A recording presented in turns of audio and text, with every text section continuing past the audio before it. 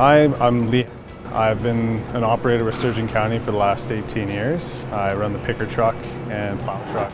In the winters, a lot of plowing, like going out clearing the roads with snow. In the summer, I usually fix signs, which is where the picker truck comes in.